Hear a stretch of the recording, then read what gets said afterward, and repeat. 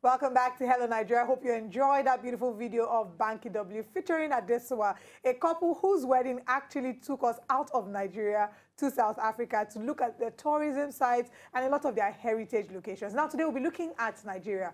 What do we have here? What are our heritage sites?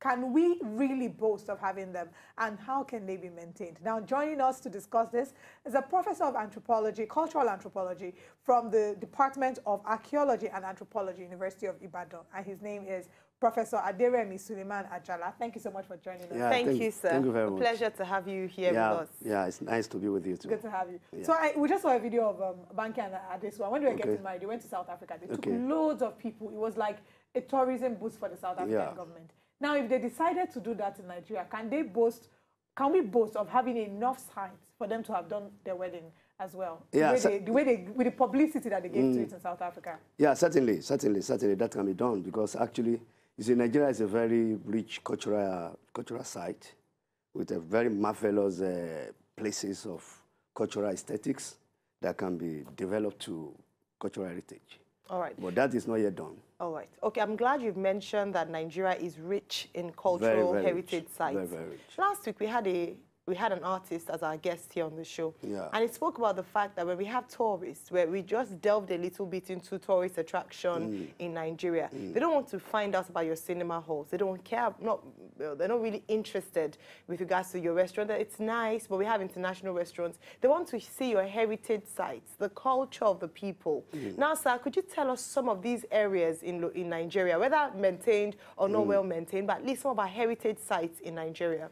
Certainly, I would just want to start by classification of heritage sites in Nigeria, because if we do not do classification, we will not be able to locate where they are, and then to be able to bring out the understanding about them, and then the value attached to them. Firstly, you have what you can call a traditional festival or local festivals. Like, for instance, you talk about Agogo Festival, you talk about Doba Festival, you talk about Osun Festival, or you talk about Ofala Festival in Indonesia. So, and that is festival. So we have a large number of them, because most of these things are cultural productions. Cultural productions that can instill knowledge, that have actually linked with the people's identity, that are of aesthetic value. After that, then you can also talk about monuments and, historical places. Monuments are just creatures of culture, like sculptures, figurines that have been made from the cultural perception of people.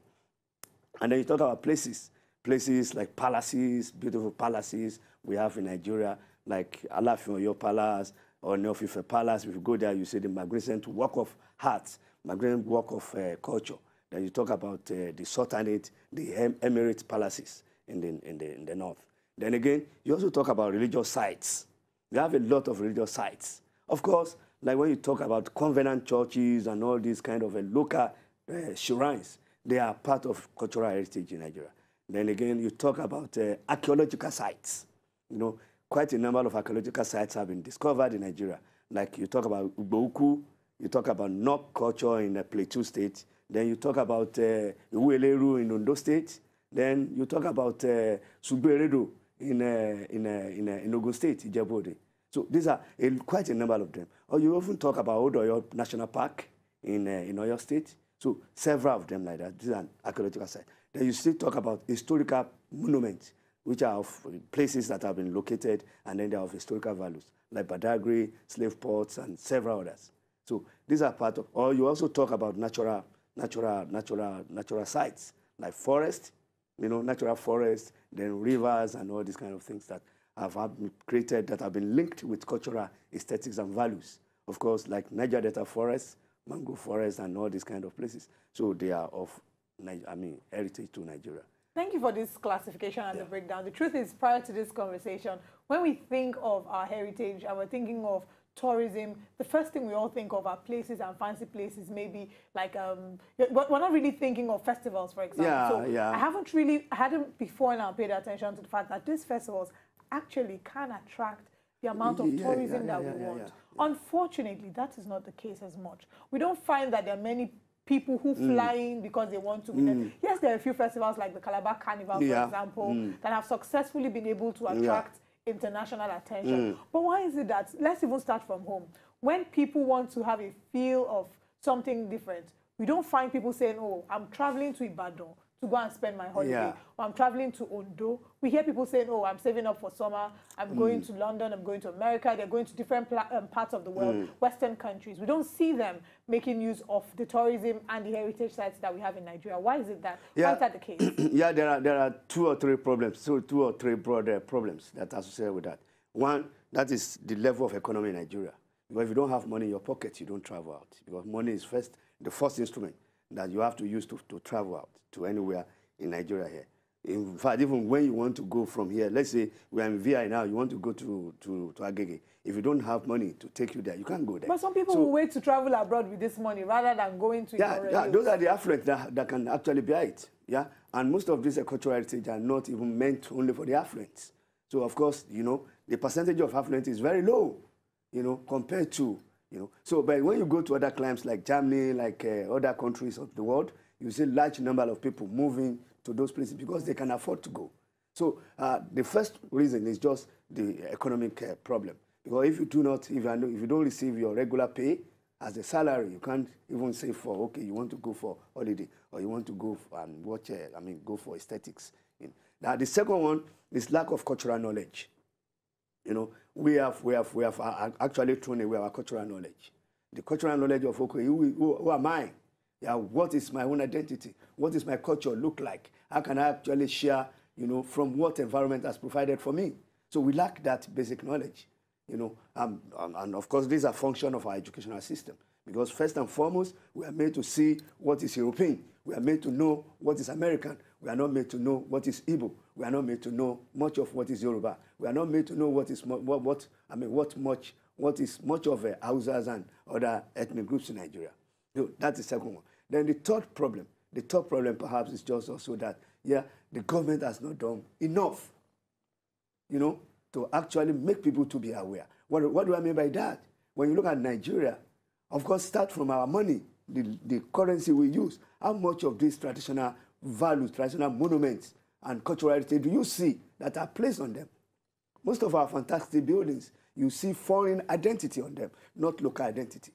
So, and that does not even inspire people to say, yeah, if I see, when I see something that is local as a national symbol, I want to go and say, okay, what is the naturality of this? I want to go there. I mean, out of what you've mentioned, all of them are very important. But one of the things I think a number of Nigerians have a problem with is an appreciation of our own history. Yeah. So we are very content with going to pursue and look at the mosques in Dubai, look at Buckingham Palace in London, go to you know America and visit the Empire State Building. But when you talk about going to see, it just struck me that I'll be going to probably Benin, and I'm not even thinking of going to visit the Oba's Palace. Because I'm thinking, why do I have to go there? Is it interesting? Are there things? So now, there are two things I want to ask you. Number one, there's one thing with regards to interest of people to actually know their history and have an appreciation of their own art and culture.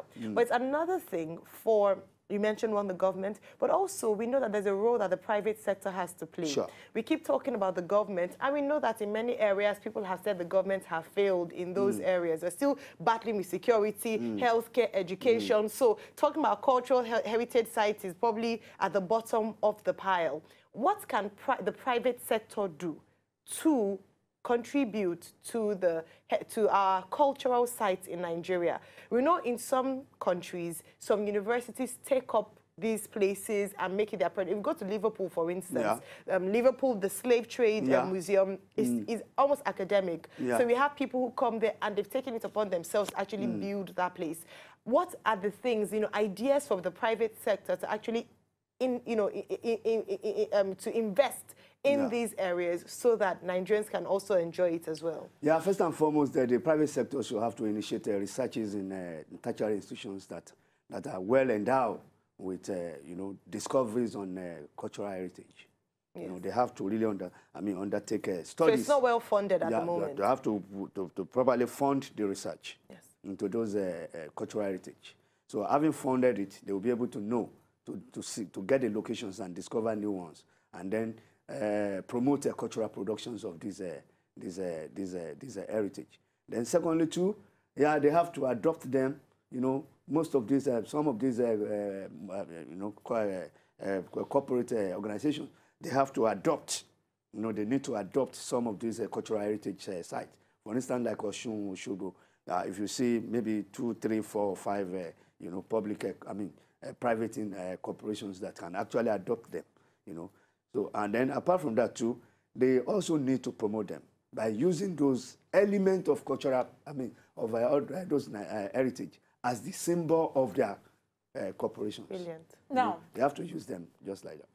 For people to be interested in their culture and their heritage, I believe that sometimes it doesn't start as an adult. For some people, yes, but we can incorporate it to them when they're young. We find that in our school curriculum. A lot of them, history isn't being taught as much as it used to. When I was much younger, history was a core course in some schools, but as time went on, we found that they were taking history out of the curriculum. How important is it for our education system and for parents as well, you know, to be actively involved? How can they be involved in nurturing the next generation with regards to making them fall in love with their culture and heritage? Yeah, I think the sad thing that has really happened to our educational system in Nigeria, which we are actually feeling the pain now, is self-identity. Self-identity is not constructed in our education. And of course, that's become very imperative. And that goes in line with, you know, the school systems will have to introduce cultural history. Not just, if you feel that, yeah, you don't want to learn about Mansa Musa, you don't want to learn about the whole aspect of history, you know, you can actually bring about cultural history. Cultural history is very, very important. I need to know, as much as, you know, I'm in Nigeria, I need to know other ethnic groups, where they are located, what are their cultural values, what are their cultural practices. So these are very important. So, and the government of every state will have to introduce that. And that is also what is really affecting our language system. You know, the language system, many of us could not even speak our local languages anymore. And so we find it very difficult to understand each other. And that is even why you see a lot of violence on the street, because English has a limitation as far as African is concerned, because English cannot project my thought adequately as I wish, you know, because it's not my mother language. I was not born there. I'm not relating there. And of course, I relate with larger percentage of people who could not really understand English better than, you know, better than I do. So, and so when to communicate to them is a big problem. So the same thing happens with our cultural heritage. If you want to actually promote this cultural heritage, we have to start from the cradle. That is perhaps from the elementary schools, nursery and primary school. I start infusing language. Yeah, you infuse language to them. You have to teach them about their cultural heritage. You have to teach them about the entirety of cultural history. Where you are coming from, who are those, which of the ethnic groups are in Nigeria. Yes. You know? When we were growing up, it was a big part of growing up. Yeah. Like Olive mentioned, we learned about this. Yeah. In schools today, because now there's more emphasis on private schools, and there's only an extent to which the government has control over what is taught. So how can they then be almost pressured to doing it? Because in public schools, it can be enforced. The state government can say that you have to teach. But if you go to many private schools today, they are teaching their young children how to speak French, how to speak Mandarin, that's a big problem. I'm happy you struck that. That's a big problem for Nigeria, honestly. The private school and non-regulation of what is done in private schools. Of course, no individual should initiate an educational program for themselves. Yeah, it's the responsibility of the government. Government should set the agenda for them. Yeah, they are just partnering with the government. Exactly. Private schools are partnering with the government. Government should have to set the agenda. So if you now see private schools flouting the order of the government, that's a misnomer. Now, this is a big debate. That's a misnomer. There's so many things that people can say that, well, private school is primarily, it's a business. Yes, you want to educate the children, but you want to make profit. And profit is based on the law of demand and supply. Yeah. If the parents are not demanding for you to, if there's no demand for your children to know about their cultural heritage, they're not going to bother about it. So like you mentioned, it's going back again to saying that we have to have a sense of appreciation for our arts. Yeah. Whereby, because parents want their children to learn Mandarin. You speak to certain parents and you're hearing them say, oh, don't speak Igbo to her, she doesn't understand. Oh, don't speak Yoruba to her, speak English to her. We find that parents are more interested in their kids. My parents were guilty of that as well. The little I know about my language, I learned from my grandmother because I really wanted to learn my language. So this is a charge to you out there, not just to the teachers, not just to the government. There's so much we can do with regards to blaming the government and expecting the government to turn around our heritage sites and ensure that our culture is being appreciated. But you can't teach someone to treat you by how you treat yourself. So we can teach others, investors, tourists from other countries, to learn to love our languages, our culture, by us loving our culture. Teach your children how to speak their language. Yeah. Speak your language to them. It doesn't affect the quality of English that they speak, At all. as a lot of them think. So very quickly before we let you go, if somebody who is watching this interview now decides, I want to know more about my culture, I want to know more about my country, about the diverse cultures in Nigeria, and I want to just, you know, I'm not traveling abroad this year, I want to visit different parts of Nigeria. Can you give examples of some tourist sites you think that people should be able to visit in Nigeria? Yeah, we have Osun groups in Osogbo. Then we have Doba during the festival. Yeah, Osun groups has two components. We have the festival that is done every August. Then the site is also there, where you see a lot of figurines that are placed there. So, and that's everyday visit. You can just go there at any point in time. In Benin City, any nice place? Yeah, in Benin City, the palace is there, and then the Benin bronze are also listed there. You have a Benin museums that you have a very large antiquities that are placed there. You also have Ibadan museums. You have a Lagos museum at Onikan here, that is where you see large. We have Ogunike Cave. You have Badagry, that's a slave port. Yes, the first story building in Nigeria is also located in Badagry. Wonderful. Then you have palaces, Alafin Oyo Palace, then Oni of Ife Palace, and several others like that. Then you have a lot of, you know, Obudu Katu Ranch, then a lot of other archaeological sites. We have the Idonre Hill. Idonre Hill is also there. We have the spring, the Warm Spring, the Soko, you know, and several others. We have no excuse. So There's so many places. So many places. And I think another problem is because parents are now too busy.